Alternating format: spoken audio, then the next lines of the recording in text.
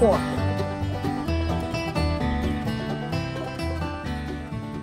Oh, that smells so bad. Time to switch the brooder. It should have been done last night, but we were burning all kinds of brush and doing all kinds of stuff. So we fed them this morning. If you don't know, Miss Bertha, do you remember her from a video from a couple months ago? She was the main broody, the meanest broody ever. Well, let me tell you something. She went broody again, and she went broody on top of my rabbit cages. I'm not making this up. And I was going to move her to a brooder, but then this was just a couple weeks ago, and so I set the date. I was like, okay, I'm going to move her to a brooder when it gets dark and da-da-da-da. And it got into the 90s. We're still about 89 degrees here, so it's really warm here in September. But it got to the point where it was like 96 degrees. That's crazy. So I just left her alone. I thought, you know, I'm going to let her sit there. She's on top. She's safe. She knows what she's doing. Plus, I wanted to see how committed she was. So by the time I kind of proved this broody to be committed, and it got super crazy hot, because see, I allowed her to go out in the grass. She could easily feed. She could peck. She could dust bathe, whatever she wanted to do. Much easier, I have to say. But I finally came out one day, and my husband said, "Come here."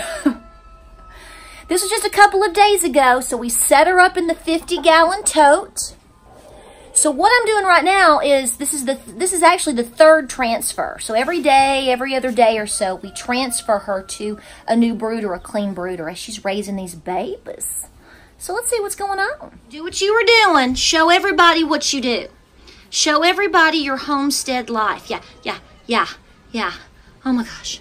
Oh my Lord, what are you doing, Mr. Peaches? What have you been into? By the way, guys, you see this right here, the Seresto collars. We really bit the bullet this year and bought every single dog and cat one. Well, not all of my cats have one. A couple of cats don't because they stay indoors. Mr. Peaches got one. All of my dogs got one. And I'm telling you, we haven't had a single flea or tick issue. So are they worth a little bit of extra money? Yes. Plan for it. Your Christmas money this year is going towards planning for flea and tick prevention for these big babies. Oh. Okay, so here's the deal. When you're transferring the brooders, what do you think? When you're transferring brooders, I'm going to tell you right now to go ahead and have your pine shavings or your straw and hay and at least your food in there. Because let me tell you why. They're going to be frantic. So they're going to come in here to a clean setting and they're going to go straight to the food. She's probably going to be a bit of a mess. She's probably going to squawk and balk and be mean as she is because that's her job. And she's going to start scratching this out. You can't do that. You can't change that. You can't do anything about it. But it's best for you to have this here and get her in there to calm down with the food. And then you can bring in a fresh water. Have them settled in, and then put the lid on top. Let's see how this goes, y'all. Good Lord. I don't know if you can see it. Oh, yeah, you can see right there. Oh, on this side, I got scratched. Honey, this is the meanest broody ever. She's not even broody anymore. She's just a mean mama. Okay, let's get her settled in, y'all. Settle her in. Now, woman, that's out of control. Look at that. You need to simmer down. I'm going to put you on Saturday Night Live. Simmer down, simmer down. So here's the deal. Everybody always asks me, what do you do with your pine shavings? What do you do with all those pine shavings and things from your coop and from your brooders and everything? Simple, stupid, guys. I have a dump spot. Now, let me tell you, and you won't believe it. I don't even know if I have a picture of this. Probably this time last year, or within the last 2 years, this back here was just mounded with huge amounts of stuff that we had taken out of the coop, deep bedding method, all of that stuff. It's kind of back behind the bushes. You can't see it. It's an easy compost spot for us.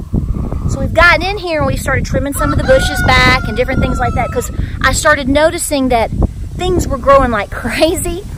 These bushes, all these things things doubled in size. Well, I wonder why.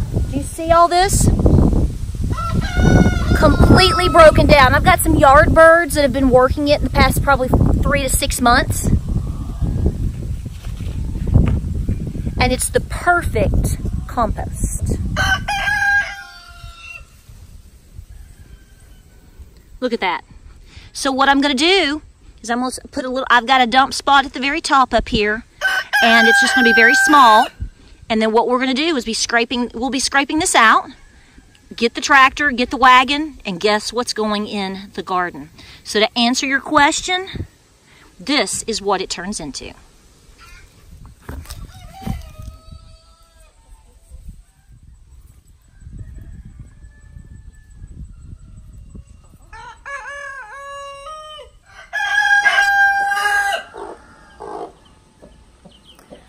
Okay, so we got her transferred, we got attacked. She's making a huge mess. We do have 2 waters in there.